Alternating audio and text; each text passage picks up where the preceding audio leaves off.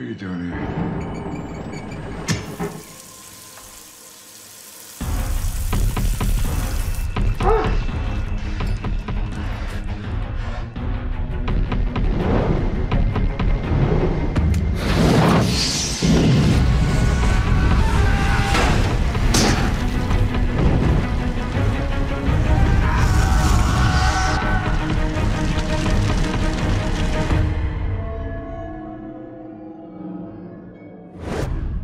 Alright, what is going on guys, it's Tazz here, and welcome back to the channel. Now today we've got for you guys is another Arrow video. Real quick here before we start, if you guys missed the news yesterday, Arrow will officially end after a 10 episode run, 8th season. I did make a whole video giving you guys my thoughts on it. If you are interested, I'll link that up in the cards above, but this truly is the end of an era with the show that started it all coming to an end, as all good things must.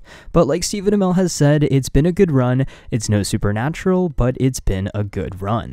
So now back to our regularly scheduled programming. The most recent Arrow episode, episode 14 of season 7, titled Brothers and Sisters, not only gave us some nice bonding moments between the new siblings, Oliver and Emiko, as well as William and Mia within the future, but we also had a couple of pretty big reveals in the episode as well. Starting in the future, Connor Hawke is not John Diggle Jr., but he is in fact Diggle's adopted son, not biological as we once first believed. So I guess Barry yet again messed up the timeline, so Connor Hawke has completely changed as well, so that's going to be interesting to see how that all plays out. But I really did love the future interactions in this episode and the slow progression of Mia and William coming together and working to find their mother. So as I've said many times before, very excited for what is in store in this future. But jumping back over to present day though, still kind of related to the future, Felicity was hashtag exposed by her new BFF Laurel. Laurel was able to pick up on the fact that Felicity is pregnant, so I thought that that was pretty funny. And as always, I really did love all of their interactions within this episode as well. It is still pretty weird to think that a Felicity and Laurel friendship could work so well, but it just does. Their scenes in this episode were great, and I just can't wait for more of the two of them. So glad that Black Siren has pretty much fully redeemed herself. That progression from villain to edgy Laurel to almost Earth 1 Laurel has been super great to see play out on screen.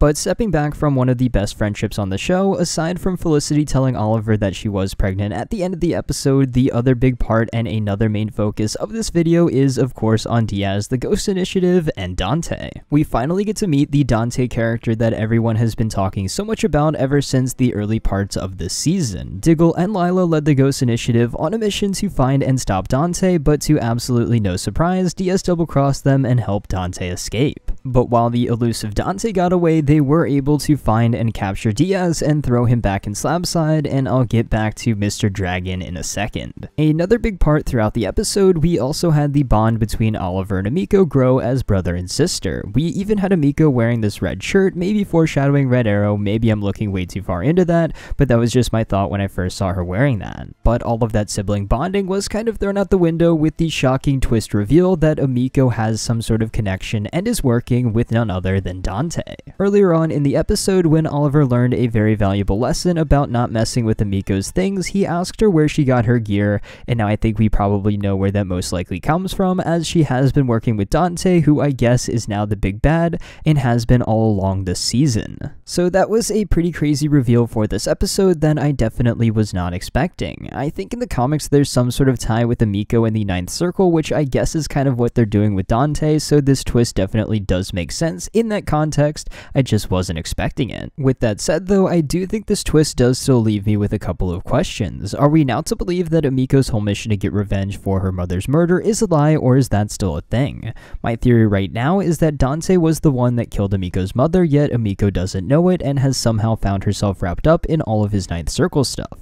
It seems like that could be the most likely explanation, but as always, we shall see. Moving back over to the dragon, we were hit with another pretty big shock in the form of the apparent death of Diaz. He's in his prison cell at Slabside, gasoline rains down, and someone he apparently recognizes throws a lighter at him and burns him alive, or at least tries to. For me, I feel like this is not going to be the end of Diaz quite yet, but sort of a rebirth for him, fully becoming Richard Dragon, because, you know, Dragon's fire, Diaz was set on fire, it just makes sense. This could be the birth of the dragon. There is also a tweet from Kirk Acevedo, who plays Ricardo Diaz, that he put out shortly after the episode, where he asks if we think Diaz is dead or alive, with a little behind the scenes video attached of the filming of his apparent death scene. So based off of this tweet alone, I think it is safe to say that Diaz will return, because why else would Kirk tease us like this? He literally says, and I quote, "A dragon is raised in fire." So that leads me to believe that this is not his death, but rather some sort of rebirth for Ricardo the Dragon Diaz. And I mean, if he was really gone from the show, he would have put out a goodbye tweet. This tweet makes me think there is definitely more to the story. Maybe we will get some sort of Dragon versus Dante showdown towards the end of the season, assuming Diaz really is still alive.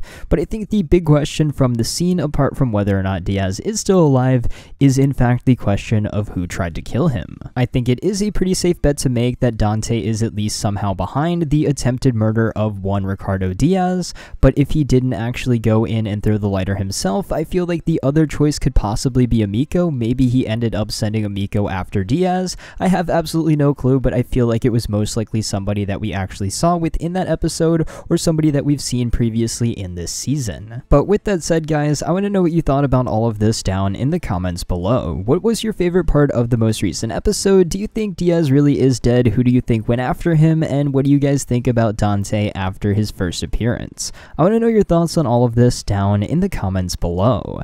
But until next time, guys, it's been Tazz, and I'll see you guys in the next video.